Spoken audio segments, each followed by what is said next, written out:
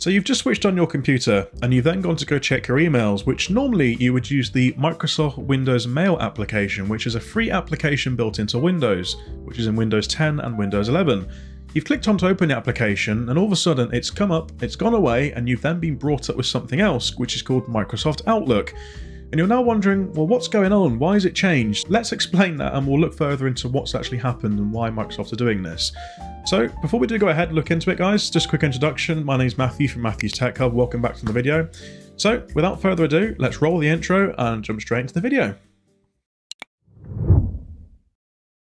So as you can see, we're now back on our Windows 11 desktop. So I'm going to show you something which has probably happened to some of you users out there that do use this Microsoft Windows Mail application. So you've gone to check your emails, let's say first thing in the morning, and obviously the application that you may use is called Mail, which again is a free application that comes with Microsoft Windows. So if we now just jump into Mail here, and as you can see, we're now brought up with this new version of Outlook. And as you can see here, it says, welcome to the new Outlook. And you're thinking, well, why has it changed? Well, Microsoft actually announced, or you may have seen a banner which was at the top, which I'll show you a preview on screen now of what it used to look like. And it appears that Microsoft have actually decided to discontinue the support for Windows Mail as of the 31st of December 2024. Which I'm sure they announced they're going to be rolling out in May 2025 to all Microsoft 365 business users as well, which has caused quite a bit of uproar at the moment. But again, we'll roll in and look into that later on in the video.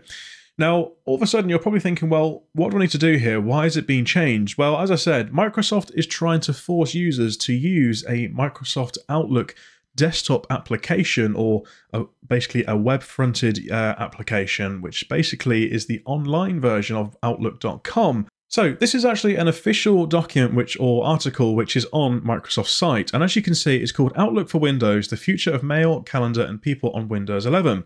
So if we scroll down and just look just right here, as you can see, it says support has ended for Windows Mail and Calendar, and it says support for Windows Mail, Calendar and people ended on the 31st of December 2024. You can no longer be able to send or receive emails or events using Windows Mail and Calendar. Any local emails, calendar, events, and contacts stored in Mail, Calendar, and People will remain exportable following the steps. And they give you like a nice little link here which you can go through. So maybe you had emails stored in there that you're now missing, that you now have to go through a whole process of exporting and then trying to find out how to sort those out, which is, it's a lot of grief, but unfortunately this is Microsoft for you when they do decide to change software.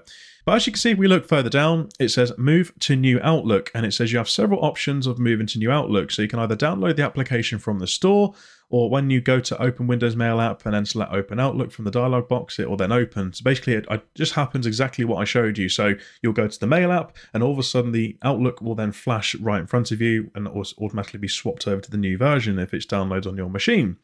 And if you scroll down a little bit further here, it's Microsoft have tried to sort of give you some reasons as to why you should use the new Outlook.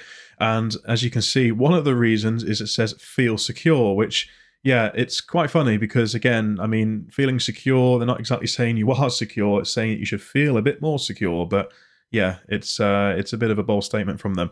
You know, there's various things as well, saying you can streamline the accounts, you know, stay organized, and obviously unify your accounts, etc., and accomplish more. So again, they're just trying to push all their users to using one application rather than having a home variant of the application and a business variant of the application.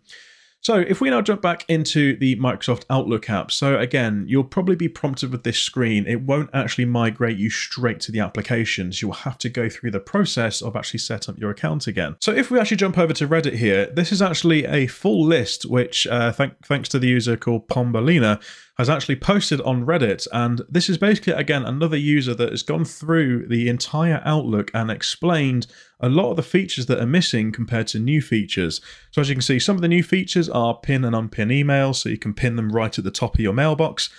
You've got snooze email, so again, obviously you won't be alerted about any like conversations after you've snoozed it.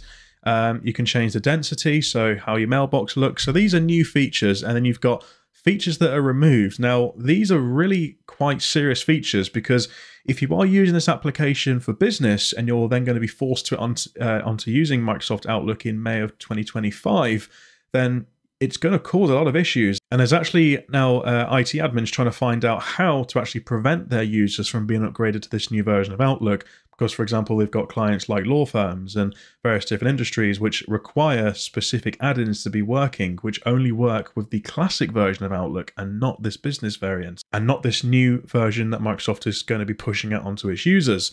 So as you can see, if we scroll down here, there's quite a few sort of things missing here. So you've got Outlook Forms, you've got ribbon cannot be hidden. I mean, you can't even customize the ribbon, which is the little the options at the very top of Outlook. So you can actually customize and have certain tabs and have certain options available to your to exactly how you wanted it. And those are just very, very basic features which are now included in the software, which I think is absolutely horrendous. And again, this shouldn't be rolled out to its users. You can even see here, they haven't even got support for PST file support yet, which is just crazy. So yeah, so even very basic features like that, which most companies and even home users will actually rely on, it doesn't even have support for that either. So this is now where you're probably going to be thinking, what do I do now going forward? Now, if it was me as a personal suggestion, this is probably where you need to have a deep think and think about maybe using a third-party email application. Now, there's quite a few choices out there. For example, one of them is a company called Thunderbird, which is owned by Mozilla, who also famously make the Mozilla Firefox browser. Now, I've moved quite a lot of clients onto Thunderbird. Thunderbird is really good. It really does support, for example, Outlook.com or IMAP or POP3 if you're using it, which you shouldn't be using really. But if you're still using POP3, you can also add POP3 accounts to it as well. And there's also various other applications out there as well, such as EM Client. So again, these are all free up to a certain use. I think EM Client allows you up to 2 email accounts, and anything after 2, I think you've got to pay for it. But it's not a lot of money a month. It's quite cheap, but still, unfortunately, like I said, things like this just cause a lot of inconvenience because you've had software to you for free for years, and all of a sudden Microsoft push out a change, and now you're finding you're having to fork out some money just to even get basic features out of an email client, which I can understand some people will be frustrated. But again, hopefully this video has explained a few things, guys. Again, unfortunately, like I said, it's just one of those things that have now come out. Let me know what you think about this in the comments. You can leave your comments down in the comment section down below. Please also smash that like button if you found this video helpful. And also please hit that subscribe button as well, as again, we're on the way to 3,000 subscribers now. And also a big personal thank you to everyone who's also donated or sent me a big super thanks, obviously where you paid some money towards the channel. Again, I really do appreciate it. Thank you very much for that, guys. I'll put their names on screen now. But again, as always, guys, thanks for watching. Until next time, I'll see you then. Bye for now.